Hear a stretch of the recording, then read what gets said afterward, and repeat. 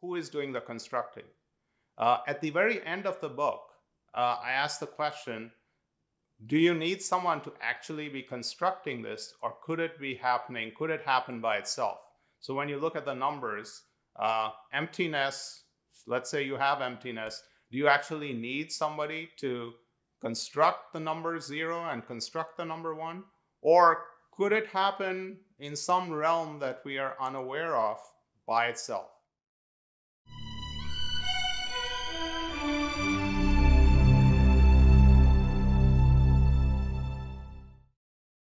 Welcome to Closer to Truth. I'm speaking with Manil Suri about his engaging, insightful, profound, and whimsical new book, The Big Bang of Numbers: How to Build the Universe Using Only Math. Manil, it's great to meet. It's great to be here. Thank you, Robert. I love the book. I learned what I thought I already knew, which is the best kind of learning. And profound and whimsical, two words that occurred to me, is kind of a rare combination. I'm sure that was deliberate. Yes, I mean, I really wanted to make it as humorous as possible and also as whimsical, as quirky as possible. Not a textbook, in other words. Yeah, well, I think you succeeded on both the profound and the quirky. You said that the inspiration from the book developed from the impassioned reaction to your op-ed in the New York Times several years ago, called "How to Fall in Love with Math." How did that work out? So this was an article that I wrote. It was, I think, in maybe 2016. I can't even remember, but it was something where people, whenever they say do the math, they really mean do the arithmetic. And I wanted to tell people, hey, math isn't all about arithmetic. It's really about ideas. People often equate mathematics with calculation, and a lot of people aren't good at that. But is there something beyond that? And yes, most of math lies beyond calculation, where you're looking at the way things behave, the way things change, what happens in nature, what happens with games. And so I was trying to get all these ideas into an op-ed and ask people to look at these things beyond what they thought was mathematics. Let me give everyone a brief bio. Manil Suri is a distinguished university professor in mathematics at the University of Maryland, Baltimore County. He's the author of 3 award-winning novels, The Death of Vishnu, The Age of Shiva, and The City of Devi, which are 3 Hindu gods, and we'll talk about that, translated in 27 languages. We'll talk about the novels later, briefly, but right now, The Big Bang of Numbers is a masterful reconstruction of mathematics, building up from first principles, building carefully, such that every move is clear, from sets to numbers to geometry to algebra. It occurred to me with something like Whitehead's and Russell's magisterial Principia Mathematica for mere mortals like me. And like me, I should say. I haven't read Principia Mathematica. That's very intimidating. I reviewed it when I thought of this analogy with your book, and I was again very intimidated even by the early chapters. And if you skim through it, all the pages look the same. It's all in symbolic logic, etc. But I really mean it as not a joke that the purpose of that was to build mathematics from first principles, and you do the same and do it in a very engaging way that I think everyone can understand. Then your book becomes, shall we say, more ambitious with applications to patterns like symmetry, physics, cosmology, and life. You're not timid in your claims in the book. Yeah, maybe I went overboard. I don't know. I guess you'll tell me. But I think the basic principle was to really map out mathematics in a completely different form, such that people can really tell where one topic ends and how that gives rise to the next topic. Because usually in school, you get a little bit of algebra, you get a little bit of geometry, you get a lot of arithmetic. And how do these areas actually lead to one another? So that was the main idea. And then, as you said, I sort of said, well, how far can I go with this thought experiment? Can I really progress beyond mathematics into the universe? Can I talk about how physics might come about, what infinity means, how life itself might form? And The answer is probably no, but I gave it a try. We love that on Closer to Truth. Uh, Speculation is terrific as long as we know the difference between speculation and what we know for sure, and the speculation has real substance as its underlying mechanisms, and your book does for sure. Now, you want to give this reconstruction of mathematics, which I thought was terrific, and you do it by asking what you call a deep thought question. I'm going to say, does math describe the universe or create it? That's the big framing question of your book, and it enables you to take this tour. So tell me about that question. Does math describe the universe or create it? Yes, so this is an eternal question. I think it goes back all the way to Plato, in the sense that, if math describes the universe, it is then a human-made activity that we actually create in order to describe all the physical phenomena that we see. If math actually creates the universe, then that is something that is some sort of intrinsic, I don't know if you want to call it intelligence or pattern or whatever order behind the universe. And so that is something that humans then discover, because that is what's creating the universe. So I actually, in this book, look at the second possibility, that is that math actually creates the universe. And I feel that this is where the ideas are easier to bring across, where you don't have the sense that you're getting something that's good for you. Often when people are talking about math, they say, here is a cell phone, it works on this principle, and let's look at the math behind it. And it's very interesting for a lot of people, but a lot of people also say, well, I don't want to know what's behind a cell phone, I just want to use it. So what I'm doing is I'm actually putting the reader, that is yourself, in the driver's seat. And I'm saying, okay, you're going to start with nothing, and you're going to start building up math. And as you build up math, all these things will collectively enable you to actually build the universe as well. So if you progress along this path, you yourself will feel the need for geometry, for algebra, for patterns. So it'll be not something that is given to you, but something that arises out of your need to build the universe.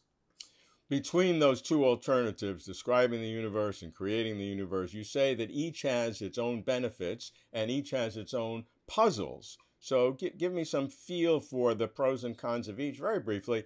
For example, Eugene Wigner's famous phrase, the unreasonable effectiveness of mathematics. Yeah, so on the one hand, take something like the golden ratio. The way that I'm looking at it, it is something that is very enthralling to nature, and that's why nature looks at this ratio, tries to imbue this in as many patterns as possible, and that's why it appears in so many things that you look at. The obverse of that is that when we look at physical phenomena, there are patterns that emerge from that, and human beings have looked at those patterns, studied them, and that's where the golden ratio comes from. So it's two different ways of looking at things. Either patterns are something that are emerging from the mathematics and then somehow coming into life in the universe, or we are looking at the universe and we're saying, hey, this thing is similar to this and that is similar to this, and we are looking at the underlying pattern and calling that mathematics.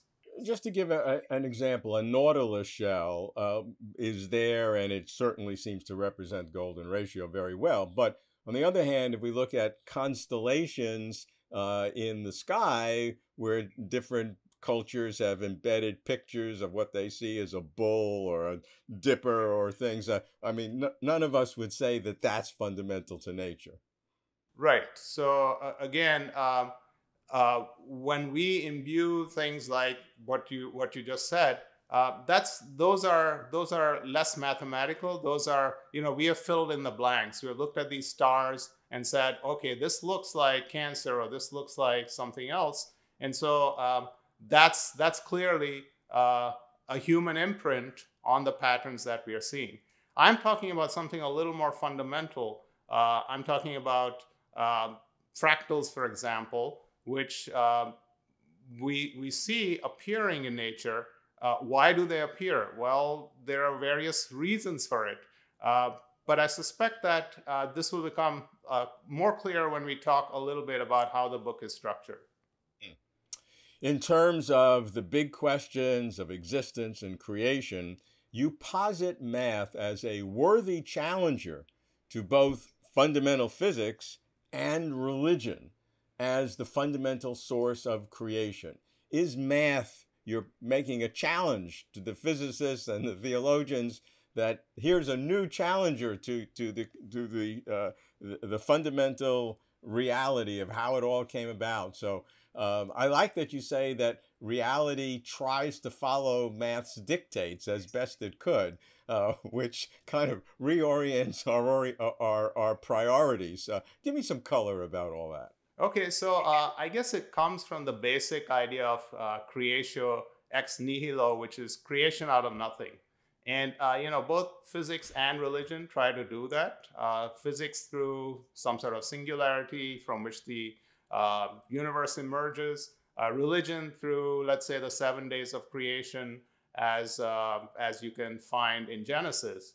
And there's always some sort of trick to this. There's a magic trick. I mean, you don't really create anything out of nothing. That seems, there's always a supreme being, but then you come to the question of who created the supreme being. There's a singularity of some sort in physics, who created that.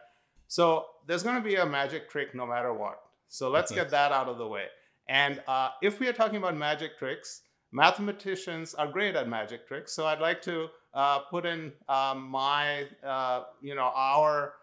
attempt at that as well. And our magic trick is pretty innocuous in a way, because we start with something called the empty set. I know now nothing is, creatio ex nihilo, nothing has different meanings and a different taxonomy even. But what mathematicians begin with is something that is close to nothing, but not quite it. But just to give you some more color, I know it's a little brash, a little brazen, as you've said, but I'd like mathematicians to get some of the credit too. I mean, this is where the big attention getters are, the big things in life, the big questions. And I feel that math also answers some of these. Mm. What I like about the Big Bang of Numbers is that what you get in the vast majority of the book is a scintillating, compelling, what I'd call a romp through the vast landscape of mathematics, organized very logically. But you, as you said, you frame the story in contrast to the multiple origin stories of the universe, from religious creation myths, and all major religions have that, to the Big Bang of scientists. Where do the laws of nature come from? Laws of quantum physics. However you get back, you have to start with something. But you ask us to leave all those things behind and start from real nothing. No matter, no cosmos, not even empty space. And you ask, can we create the universe from only math? And so this is math's origin story. You're creating it out of nothing. Now, your nothing is not what I'd call a total nothing, because you still have the rules of set theory. That's your magic trick, right? Yes, exactly. It's something that I actually experienced when I was undergraduate student way back in the 1970s, where our algebra professor or analysis professor, this was in the University of Mumbai, told us about Kroneker's famous saying that God creates the integers and the rest is all the work of man. In the sense that mathematicians can make everything once you have the integers, but those have to be God-given. And then my professor, his name is Huzur Bazar, and the book is actually dedicated to him, showed us how with the empty set, he can create the integers as well. So that he basically appeared in this godlike way. And literally, I mean, not literally, but it really seemed like the room was expanding in some sense, and these numbers were just bursting from the construction that he gave me. So that's probably the closest I've come to a religious experience, perhaps. But it really felt like, hey, this is creation. This is what I'm looking at. And so that's the image that's always gone through my mind, where you start with this empty set, and from that, it's something that's attributed to von Neumann. You can actually start creating the number 1, the number 2, and so on. But again, mathematicians, we always put our cards on the table. We are saying that we are going to use an axiom. Axioms are the basis of math. They're the basic fundamental building blocks. And we are saying we are going to assume the existence of an empty set. I was going to focus on that later, but as we're talking about it now, let's make that, because I think the key move is when you went from the nothing of the empty set and then encapsulated it, and that became 1. So that is a very intriguing concept, and once you get that, then all else can follow. But let's drill down on that you encapsulate the empty set, and that becomes the first integer 1. Is that right? Yes, exactly. And of course, underlying this is a whole bunch of axioms in set theory, which I'm not going to get into, certainly not in this book. But you mentioned the Russell Whitehead tome, and that's where you would look up all the actual assumptions, the underlying things that you don't quite see, that are the magician tricks that we are putting in, which enable you to start with this empty set and then create a set containing that. And that set containing the empty set is what we identify with 1. So just the empty set is 0, but a set containing that is 1. And then once we've got 0 and 1, well, you've got 2. That's it. And then it just keeps going. Going from there is self-evident and obvious, but that first move is really interesting. But you're telling me I've got to go back to Whitehead and Russell to really understand that. You can't escape it if you really want to delve into it.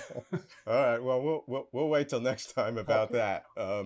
Now, you say that math is the life force of the universe, a top-down driving power. I'm quoting you. A top-down driving power that fashions everything that exists. So you say math is top-down. And I thought, why isn't math bottoms-up? Well, it can be too. That's the whole thing. That's the other way of looking at math. When you're given the universe and you're actually constructing math to explain what you see. So that's what I think of as the bottoms-up approach, the opposite way that from what we are doing. So the top-down is where you start with nothing and then, well, I don't know. It depends. Maybe I'm looking at it the other way. You could call it either way, I think. Yeah, I guess it depends on your orientation. Because I always think bottoms up is what's more fundamental. But yeah, as long as you define the terms, we see the one is the opposite of the other. We'll agree with that. Okay. Who's north and who's south depends on which hemisphere you're in. Right. Yeah, top-down means that you're doing the constructing. So I'm doing the math and then using it to actually give rise to the patterns of the universe. Okay. All right. Now here's a question I want us to think about. Now, you say we invent math. It is not discovered. You put your cards on the table. You say math is not hiding in Plato's form heaven, right? Sort of. It's sort of a middle way. I mean, I'm actually taking a middle way because on the one hand, yes, we are inventing math, but it's not the usual invention in the sense that we are looking at patterns and then inventing math for that purpose. So it's sort of in the middle. Yeah, because I was a little confused because then you say, obviously, yet math can create the universe rather than explain it. You're very clear about that. It creates it, not explains it. We're explaining something already in place. But if we invent math, how can it create the universe? It's not backward causation. Well, so there's a section in the beginning of the book where I talk about this thought experiment, and the best test of it, whether you could actually create everything using math, would be if you could scrub your brain clean and have no inkling of the universe that we live in, and then start with 0 and then start inventing things and then create the whole universe. That's not going to happen because we can't get rid of what we know already. So what I'm doing in this book is there are many things that that follow. You know, you look at the golden ratio, you look at things where it's manifested, and you come up with a golden ratio. Well, what I'm always trying to do is finding an independent path to all these constructions.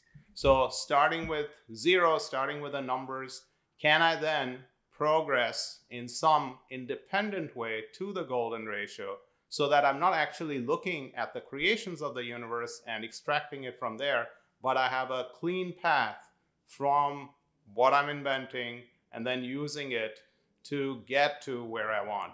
So yes, I do have some inkling of where I'm going, because there are many paths I could take otherwise, leading to different universes. So to keep the experiment hinged, I have to actually have some idea of where I'm going, but I'm always trying to get this independent path to it. And the fact that we invent math and yet math creates the universe, you don't find that a contradiction?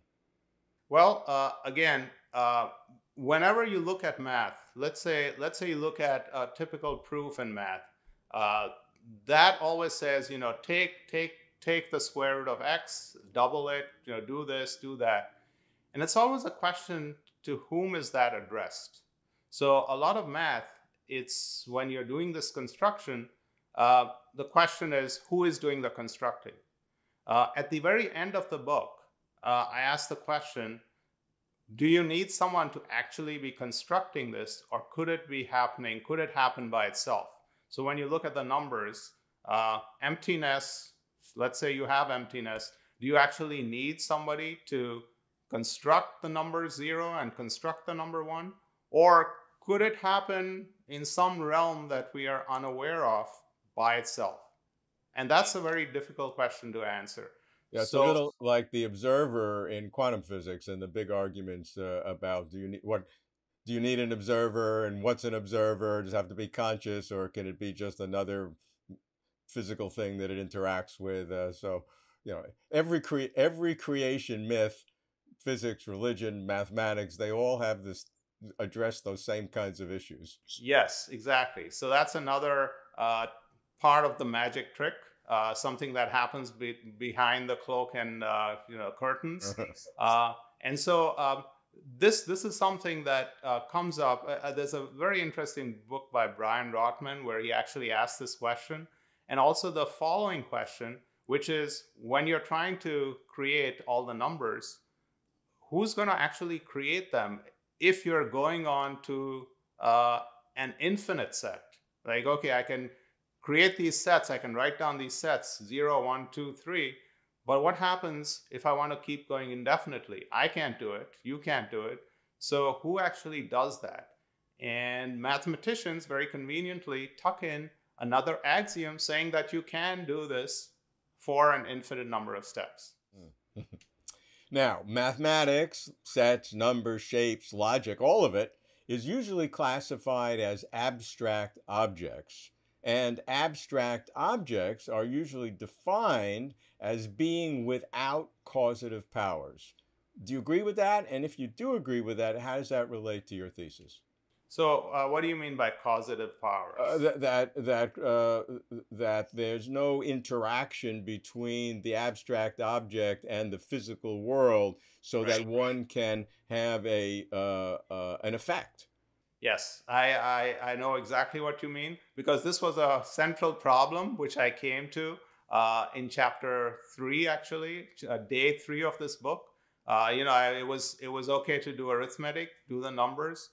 Then I came to space and geometry, and that was creating geometry, creating empty space. Fine, you can do that. Mathematics can do that. But then when you come to how do you actually build anything? It's one thing to design things, but how do you actually build anything? Then you come up with the question that you just asked. Everything that I'm doing is abstract. How is it going to get translated into reality? And the only thing I could think of is that you do need some sort of agent that will translate all those abstract things into something tangible, something physical.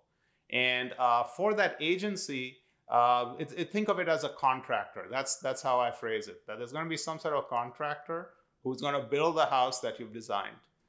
Who is this contractor going to be? The one I chose, the only one I could think of, was the word nature, whatever that word might mean to you. Some people would interpret nature as God. Some people would interpret nature as the laws of physics. But there's going to have to be a contractor.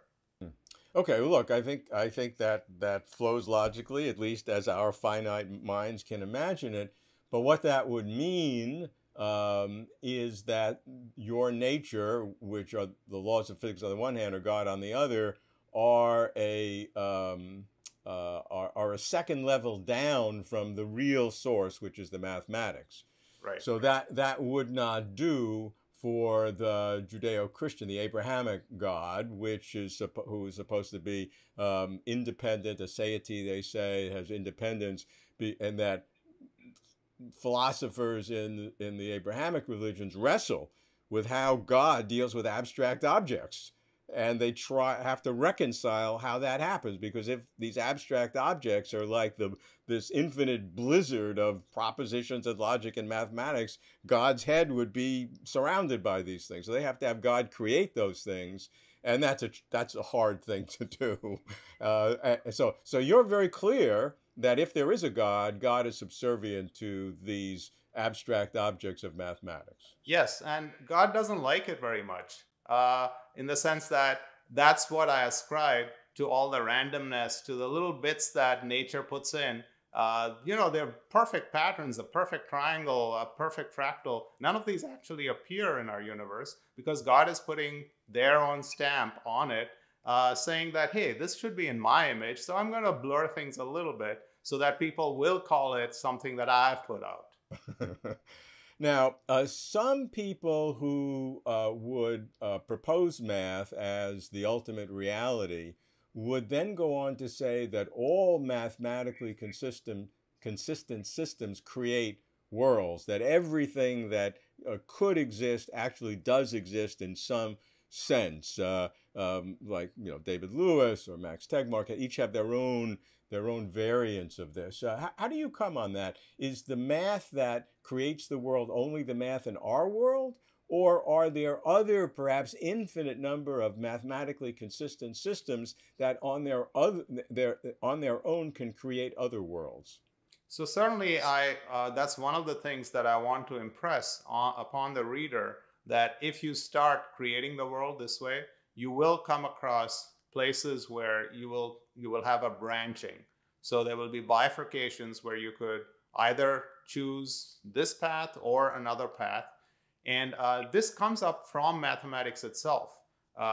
There's a rich history of axioms that have been suspect. The big example is Euclid's fifth axiom, the parallel postulate, which says that if you are given a line and a point not on it, you can draw exactly one straight line through that point which passes in the same plane, and that is parallel to the first line. And this is something that can be violated. You can have, in certain geometries, no lines that pass through that point. And in other geometries, you can have an infinite number of lines that pass through that point. And each of these gives rise to a very consistent geometry, examples of which we actually see in our own universe. So what I want to point out is that by choosing or altering the assumptions that we have made, you actually do get consistent universes. Now, whether they exist or not, that is something that obviously is an open question. As far as this book is concerned, I go back to that first directive that I had, that I am always going to choose the path that leads us more directly to our universe. That's certainly a safe way to go, but it certainly but the fundamental idea that you have leaves open this larger question, and the question of would these other mathematically consistent worlds exist, and it exists in some other sense, not just conceivability, is an open question. Right, and also I should just point out that even in terms of our own universe, there are things that very mathematical things that we don't quite know the answer to. I was talking about these different types of space that can be curved when you don't have the parallel postulate. And our own space, is it plane? Is it planar in the sense of Euclid? Is it something that has a positive curvature everywhere? In which case it would be finite. Or is it something which has a negative curvature? In which case it could be infinite. So these are things that, the chances are it's probably plane, but we can't be absolutely certain. Yeah, this is the big question in cosmology, of course, whether the universe is closed and bounded or hyperbolic and goes on forever. And the evidence seems to be, but not sure, that the density of the universe is very close to that bridge between them, to where it would be flat. But there are a lot of little twiggles there, so nobody's really sure. So I want to get into the actual mathematics, spend a little bit of just get a flavor for it. But before we do, I must ask you about your parallel life as an award-winning novelist. Now, I know novelists who are English professors, historians, philosophers, medical doctors, even spies, but I cannot think of another mathematician who is a novelist. So tell me about your trilogy based on the three Indian gods. What are the themes? You've won prestigious awards. This is a whole other persona. Yeah, so it was something that, writing has always been a hobby. And I think when I became a math professor, you're supposed to only think about mathematics. And as a way to keep my sanity and rebel against that idea a little bit, I had a whole secret life where I was trying to write stories, going to writing groups and talking about writing and so on. And that progressed to a point where I ended up starting a book called The Death of Vishnu. And I was very lucky. I found an agent. The book did very well when it was released, lots of translations. And that's what got me sort of more noticed than a mathematician. Most people would know me as a novelist rather than a mathematician. Interestingly, the main ideas that I looked at were sort of cosmic in some way. The Death of Vishnu started with this one person whom I knew, who used to live on the steps of the building in which I grew up and his name was Vishnu. And Vishnu, of course, is he's the preserver of the universe. So in Hinduism, Vishnu is one of the three main gods. Brahma creates the universe, Vishnu keeps it running, and Shiva is often called the destroyer.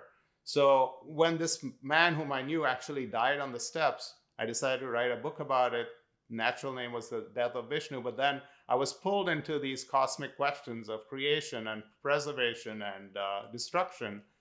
And so the three books that I wrote, they basically look at this cycle of, that's in the background. It's a loose trilogy. They look at this cycle of how this idea plays out in Hindu mythology of creation and destruction. And I think this book, the Big Bang of Numbers, in some sense, is looking at the same questions of creation, but from the mathematical side. So in some sense, it's a continuance of that. So in the book, which is wonderful, I thoroughly enjoyed it, you, again, pose this big question: does math describe the universe or create it? But you do that as a pretext. I mean, you take it seriously, but it is a way to do a tour of basic mathematics. So I want to take that tour. The book has 7 chapters, which you call days, the 7 days of creation, with channeling the book of Genesis in the Bible. I'm sure everybody gets that. And so let's start with day 1, which I thought was one of the most interesting, because, as you said before, you start with the empty set, you surround it, get the number 1, and from there build. So I want to give everyone the sequence or the categories that you do in that chapter, and then tell me how they relate together. So you have the natural numbers, then the integers, the rationals, the irrationals, the reals, the imaginaries, the complexes. So you have this flow and build one on top of the other, and each one seems logical in its own context. So give me your sense of that flow. So here's the main thing. Mathematics is often called a game. And so what I wanted to do was put the reader in a place where they could actually play this game. The numbers are alive in some sense in this book. So instead of just having them as algebraic or symbols, they're actually going to have lives and they're going to play with each other. Again, the playfulness of mathematics. As they play with each other, once you have all the natural numbers 1, 2, 3, 4, and 0 as well formed, created, they start playing. Well, what do? What kinds of games would numbers play? Well, addition, multiplication. They can combine with each other and form new numbers. And the one thing they find is that they always end up with another natural number. 1 plus 2 gives you 3, and that's already a number. 2 times 3 is 6, and that's already a number. So they're pretty happy that, hey, we've got this nice playground, we've got this nice family, everything is complete. And then unfortunately, some number discovers subtraction. And some of these differences, 6 minus 2, that works out to be 4. Once again, that's another number. But when you take 2 minus 4, well, the numbers don't know what to do. There's nothing waiting out there for the answer, and they get kind of stuck, and they don't know what to do. 3 minus 6, stuck. 4 minus 8, stuck. So all these pairs of numbers are all stuck up. And the only way to unstick them is to create more numbers. So that's where you get the negative numbers. That's the reason why you have negative numbers, so that these numbers can keep playing their games. In the same way, someone discovers division, which is the opposite, the inverse of multiplication. And once again, 6 divided by 2, no problem, that's 3. But 6 divided by 4, and you get stuck again. So now you have to create more numbers, and that's how you get to the fractions, to what are called rational numbers. And so there are different games that lead to more types of numbers. Taking square roots leads to irrational numbers. Taking square roots of negative numbers leads to imaginary numbers. And what I try to show is why all of these numbers, how they can be used in this pattern of mathematics. One of the big things is randomness. When you have our universe, where does randomness come from? Well, it comes from numbers like pi, which never end. But it's not a true randomness, it's a pseudo-randomness. So that's all the stuff that happens on day one. Yeah, I like some of the names of your titles, Searching for Their Roots, which is obviously a double play on the word roots. But this flow, whereas I knew the meaning of each of these terms, naturals, integers, rational, irrational, real, imaginary, complex, but to see the progression as you do it was a real insight. The best kinds of insights are the ones that you feel after you've read it. Well, that was obvious, but you didn't know it before. Right. Yeah. So those are the best senses, and I think that's one of the great aspects that you do in the book. I like the fact that after you use the term irrational, you kind of said it sounds like a slur, right? If I call you irrational, I mean, that's not a nice thing to say, but you've come to like that term. Why? Yeah, because it's nice to have an irrational universe. There's some quirkiness in the universe. Numbers aren't all buttoned down banker types. Some of them are quirky. They're going to do weird things. So you want that. You want the randomness that irrational numbers give you. Yeah. So what's the difference between real randomness and pseudo-randomness? Yeah, so the problem with randomness that you can get from the number pi, they've done lots of tests, and they have found that more or less the digits 0, 1, 2, 3 all the way up to 9 are kind of randomly distributed when you look at the expansion.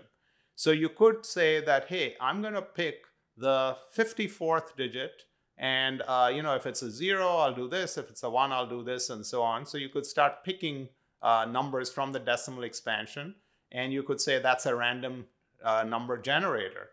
Well, except it's not, because you know perfectly that this number is predictable. You know exactly what the next number is going to be. You just need to take the decimal expansion of pi, and everything is encapsulated in that.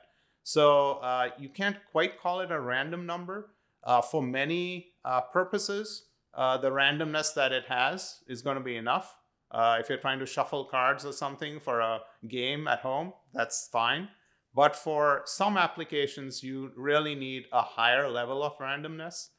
And for that, from what I understand, that has to develop from some physical phenomenon, something like a nuclear atom or a molecule that's somehow disintegrating, or something like that. So some physical phenomenon, something like electrical disturbances.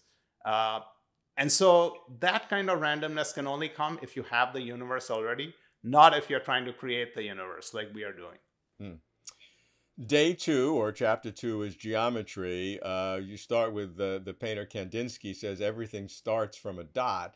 So bridge the gap from arithmetic on day 1, the numbers, to day 2, geometry. So the way I bridge that gap is that I'm continuing this idea of the numbers being alive. So now you need, where are the numbers existing? I mean, they're playing all these games, but they don't really have any place to play them.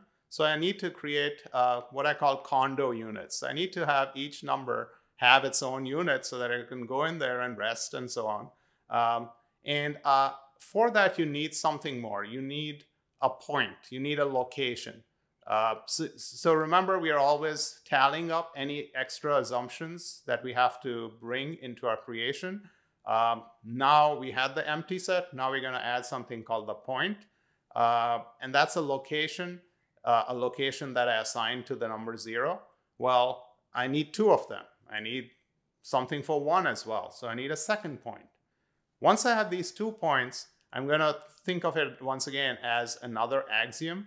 This is something that comes from Euclid. Euclid said that if you have 2 points, you can connect them with a line. I'm going to think of this line as consisting of an infinite number of points. So a line is just made up of this multitude of points. You connect these two, and moreover, Euclid's second axiom said you can actually extend this line all the way up to infinity on either end. So I get this infinite line from those 2 points. Well, how do you get into 2 dimensions? If I look at these points, all the real numbers, 0, 1, pi, 1/2, everything can be settled on this line. But what about the complex numbers, the imaginary numbers? They don't have any place to go. And so because of that, I'm able to talk about, hey, there must be something more to this geometry. There must be a second dimension. And that's how I create the plane, just as a way to settle these numbers who are getting very upset because some guys have condo units and they don't. So you need to make sure all your children are well settled. What I liked about the description of the complex numbers is that one can think, well, I just need a y-axis in addition to an x-axis, and I can deal with that with two numbers, two points, to describe any point on a 2-dimensional plane, and the same with the z-axis to 3-dimensional. But your point is that with complex numbers, in a sense, you need only one number, like 3i or something, as opposed to 2 numbers, and so that gives an additional sort of justification of the meaning of complex numbers. Yeah, so complex numbers has 2 parts, a real part and an imaginary part. So and again, in some sense, it's a combination of 2 numbers. But when you look at the complex plane, you can think of each point corresponding to a unique number, a unique complex number. And there are subtle differences between that and just a 2-dimensional XY plane. I can't call it XY because we haven't come to algebra yet. So I'm careful not to bring up any X, Y, or anything like that. That's going to be the next step. Okay, day 3 was algebra. I love the clever puns of your titles: the joy of X and the Y of things. The Y of things, right? So between the joy of X and the Y of things, I mean, that's all we do in life. Yeah, so and it's actually back to your favorite, which is nothing, because the way I think of algebra is it's a language that you're going to be using in order to communicate with your contractor. So you're going to be able to tell this contractor about all the shapes that you're trying to create. But the basis is X. And of course, when you think of what is the symbol x, well, the way I get to that is that these numbers are playing games and they have an empty space. When you have an empty space, you can think of any number filling it. So, kids often play these games. Think of any number from 0 to 9, and then, come up with some sort of formula and try to guess what that number is. Well, when you have an empty space, it's actually this nothing in another form, because this emptiness can be filled by an infinite number of possibilities. It can be filled by any real number. So X is a remarkable development. It's a remarkable symbol because it can stand for a whole infinity of things. If you're trying to draw a line, for example, y equals 2x, you can express it as a single direction. If you're x, just double it. Well, imagine if you had to actually plot each and every point or specify each and every point on a line. You'd have to do it for each and every value of x. Well, X, the way algebra works, allows you to just do that in one instant. So it's a remarkable invention just from that point of view. Day 4 is patterns, and what I want to do now is just give a flavor of each of the subsequent days or chapters. And so with patterns, what is it about math that evokes the sense of beauty? So there's two ways that people have, two main ways. One is symmetry. And mathematicians often count the number of symmetries an object can have and say, hey, this object is more beautiful, a square is more beautiful than a rectangle because it has more symmetry. Another way that people talk about math and beauty is, we've already talked about the golden ratio, that there are certain rectangles that are more pleasing to the eye. And one of the nice things that I did there was take the Mona Lisa and give her a mathematical makeover, make her more symmetric. And she turns out to be quite horrifically ugly when you make her face all symmetric. But then a weird type of beauty starts emerging when you continue that process. So that's an interesting kind of thing that math tells you. Yeah, it's a favorite word. We've dealt with it on Closer to Truth. It's like the Supreme Court definition of pornography. I know it when I see it, but it's very hard to define. Yeah, I tried that same trick. Make Trump and Biden. I took those two pictures, the presidential portraits. And they scare, many people would be scared with at least one of them. And I symmetrized them just like I did with the Mona Lisa. And they become very harmless. You can hang them on your wall. They're nice little circles. Well, maybe we should get a third career for you in politics. Right. Yeah.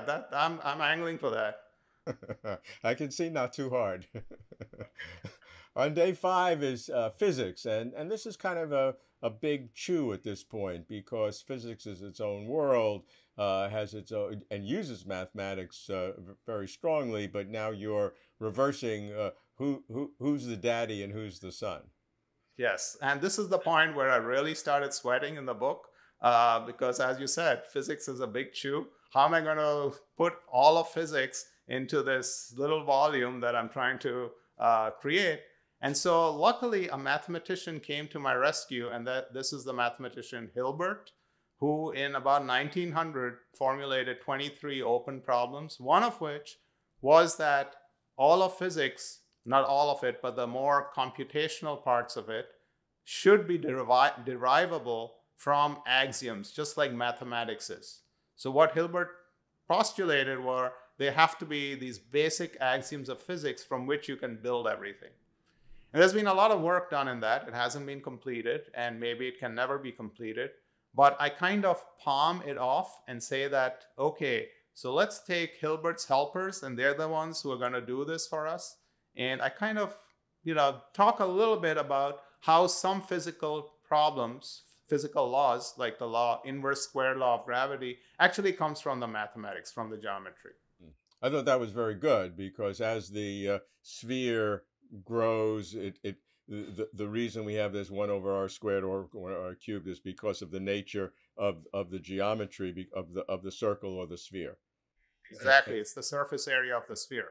So that's where it comes from. Day 6 is infinity, which is a wonderful topic. And I'd just like you to reflect on the the endless hierarchies of infinities on the one hand, and the undecidability of the continuum. Explain what that is on the other. So what happens is, what Cantor found was that infinity doesn't just come in one size. I mean, we are usually used to the idea of 1, 2, 3, 4, 5, 6, and you go to infinity. That same kind of infinity appears when you have fractions as well. Turns out that all the rational numbers, the fractions, can be listed. You can actually write down a list with all the fractions, calling this the first fraction, this the second, this the third, and so on. So you can match them with the fingers of an infinite hand, so to speak. However, when you come to the real numbers, and the best way to think about this is in terms of instants of time. If you think that between any two instants of time, there are an infinite number of other instants through which you live, and then somebody asks you, can you number these instants as the first instant, the second, the third, the fourth, going from, let's say, this hour to the next hour? You cannot. And that's what Cantor proved, that the infinity of instants that you have, the infinity of numbers in any interval, is actually larger than the infinity of the counting numbers. So you can't really count them. And you can actually repeat this argument, and you can find that there are even higher infinities. So there's an infinity of infinities. There's a hierarchy of infinities. And these just keep growing larger and larger. And for me, that is an amazing metaphor for mathematics. There's going to be, you can never finish, you can never be done with mathematics. There's always going to be more questions. Well, one of the key questions that arises, which George Cantor, spent a lot of time on, was, could there be an infinity that is in between the counting infinity of the numbers 1, 2, 3, 4, and the continuum infinity, that is the continuum of points in an interval, or of instants in an interval of time? And he asked the question, could there be an intermediate infinity? The continuum hypothesis says that there cannot be such an intermediate infinity. Unfortunately, you can't prove that. Cantor tried many times, and he got so frustrated, he had to be hospitalized several times because of that, and eventually gave up mathematics completely because of this one question. And it turns out he was on to something, because that is an undecidable proposition. If you are given the rules that we use to consider mathematics, that proposition, whether you assume it's true or false, makes no difference to anything else. And that's why you cannot actually decide whether it's true or not. So is that been proven? Has it been proven that it is undecidable? Yes, that has been proven. Yeah, that was proven several decades ago. And that's a significant development in mathematics. Yes, it is. And this is, of course, related to the Gödel's incompleteness theorem, which says that if you have any set, any kind of mathematical system where you have arithmetic, you can't always answer all the questions that you can pose in that system. So there are always going to be questions which, even if they're true, you won't be able to actually prove it. Many mathematicians feel the continuum hypothesis is true. That is, there is no intermediate infinity, but they also accept the fact that we can never prove it. And that, again, is metaphorically very interesting, because it's saying that this, almost perfect system known to mankind, which is mathematics, that is something that you can't actually nail down everything with it. So we can't. So in some sense, trying to nail down everything with physics or anything else is probably also futile. That's what I feel. Day 7 is emergence. Now, God needed to rest on the seventh day, but not Manil, not you. You're going right on. You don't have to rest at all, right? Well, I do actually. I do get to rest. And the reason for that is that throughout the book, we keep seeing these input-output processes where you start something, you have some sort of input, and then you do something mathematical to it and get an output. It's sort of like punching in a number, pressing a calculator key, and getting an answer. And then taking that answer and putting it back into your algorithm and going round and round with that. So these input-output processes once they start, they can run on autopilot. And so the rest that I feel will come on day 7 is when these have been launched and they're going to just create everything in the background, and Manil can have a nice nap having written this book. And so why do you call that emergence? Emergence, at least in physics, has a very particular concept in terms of not being obvious in terms of its reduction. And there's weak emergence and strong emergence, where weak emergence looks that way, but it really does rely on its fundamental laws below. And strong emergence, if such exists, some people say that's impossible. Many people say it's possible. Strong emergence, where in principle it's you cannot reduce something to its the lower laws. So why is then emergence the word that you use for day 7? So by emergence, what I mean is a pattern or something more complex, perhaps, that arises from very simple rules. So this is one of the key insights that I feel mathematics gives to the whole idea of creation, that starting with very simple rules, you can get a huge complexity of behaviors. Let me give you an example. A very simple example is that, let's say you have all these particles that are facing in random directions and are concentrated at one point, and you ask each of these particles to move 1 centimeter away from where they are. So this kind of disorderly bunch of particles that are every which way, when they move apart, what do they form? They form a nice sphere, because of the randomness, you actually get this order out of things, because they've all moved 1 centimeter apart. So you get a sphere of center of a radius 1. There's similar examples that happen with insect intelligence, where by following very simple rules, you get these types of behavior that you say, hey, is that real? Do these insects actually have intelligence?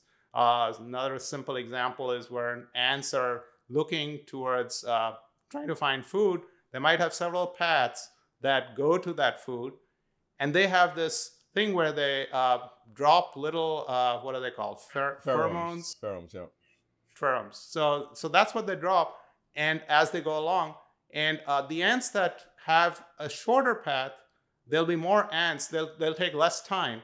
So even though an equal number of ants might go on all these paths, the ones that have a shorter distance, you'll find that more of the scent will be along that. And since ants will follow the scent, soon enough, they'll only be going on this shortest path, and the other paths will have faded away. So it's things like that, yeah. Manil, so as I hear it, the emergence you're talking about is sort of the natural development of as the number system, as you've developed the entire thing, works itself. Given that there is this actualization through the contractor or whoever the contractor is, that you can then sit back, write your novels, and the mathematics will go on. There's a different kind of emergence that is considered in the world of physics, biology, neuroscience, where there are fundamentally different principles that have to emerge or to have to occur at different hierarchies of organization in the universe, and without that there wouldn't be. And so self-organization or things having to do with consciousness are emergent qualities that, unless there was some kind of law, whatever that might mean at different levels, that would be impossible. What you seem to be saying is that things would just develop. Are you excluding the possibility that there must be some additional regularities at different levels of hierarchies? Well, I think at least the parts that the things that I've read about often talk about, for example, a catalyst. There has to be some sort of catalyst that brings together, let's look at the emergence of life, for instance.